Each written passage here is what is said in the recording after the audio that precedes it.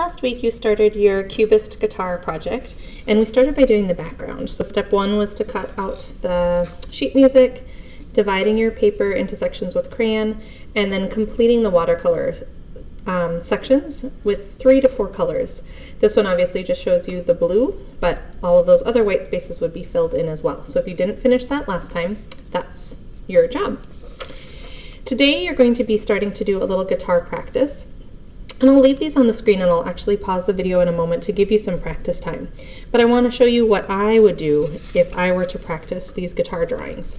So when I'm looking at them, I'm going to look at the basic shapes, remembering that this is going to be abstracted. So if I make mistakes, it's really not that big of a deal because a lot of that is going to be covered up or cut apart later anyway.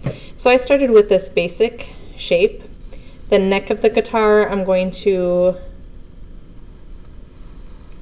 complete with just a rectangle. And then the top, making it a little bit wider, I can think about, shaping the top of it if I want to, but again, it's not a huge deal because this is all about abstraction anyway. But I do want you to get these basic designs down so it actually looks like the instrument. So I'm going to go in, looking at those details, there's a little opening, 2 openings actually at the top, where we can see the strings attached.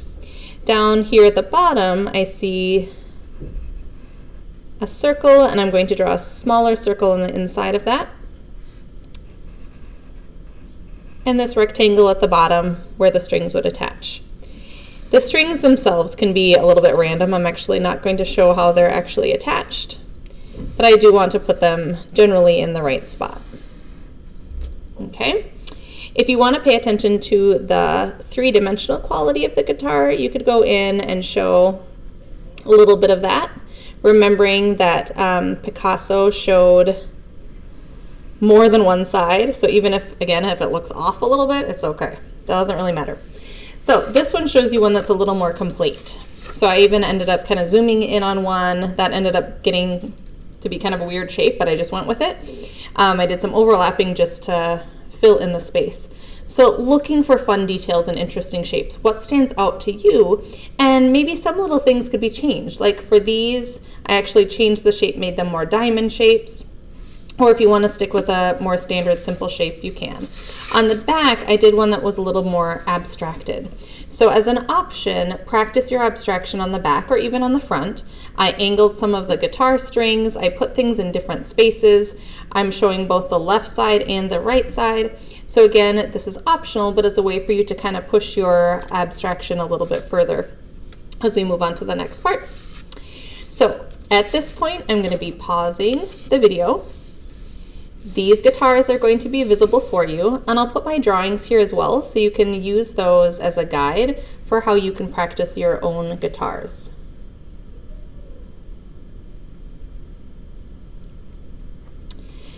The next step, now that you've finished practicing your guitars, the next step is going to be to complete the collage. I have 3 different pieces of paper here. Glue and scissors, which is all the way at my desk. Sorry for that big pause. And what I did on mine, on my examples that you'll see on the wall, is I just kind of cut out a shape to start my initial overlapping. I'll use these 2 lighter colors for now. And I'm just going to attach those together using a small amount of glue just to get those 2 pieces connected. Really thin line of glue and press down. Then from here, what I'm going to do is I'm going to draw my guitar how I want it to be. I could use this as kind of a halfway point if I want to. And again, looking at these basic shapes of my practice drawings, I'm going to draw my guitar.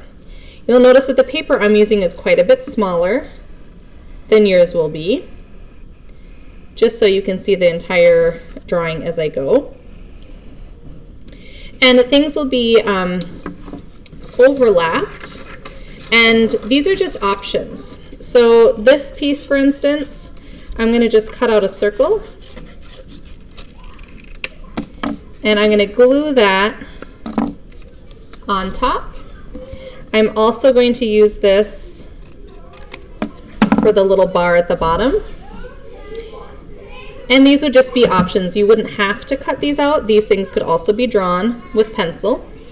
And then you're going to be overlapping that pencil with black crayon later. I'm going to go in and use just a corner of this for the neck shape.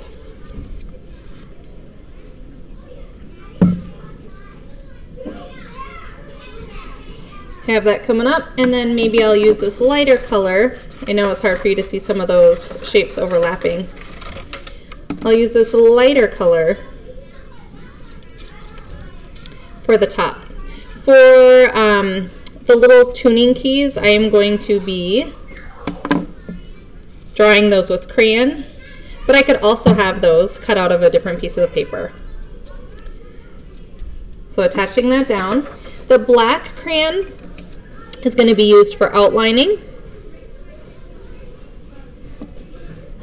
As I do this, you'll hopefully be able to see those edges a little bit better on the screen. And then you can also use this for the strings.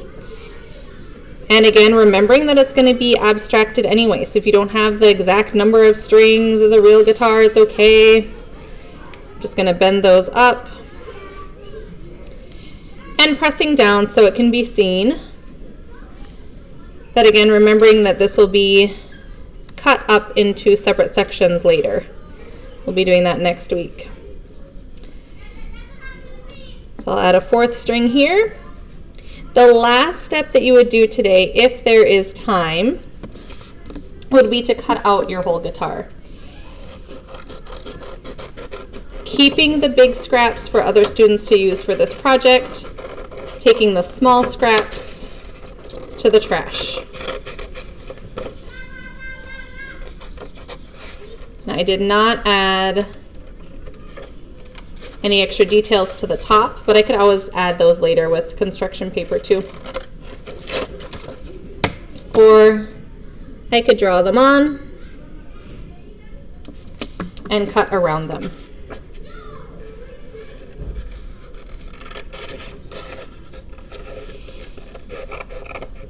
Each of you are going to be using this construction paper in different ways. Some of you might add more decorations. Some of you might add like the bottom side or a side edge of the guitar, and I'll show you how you can do that.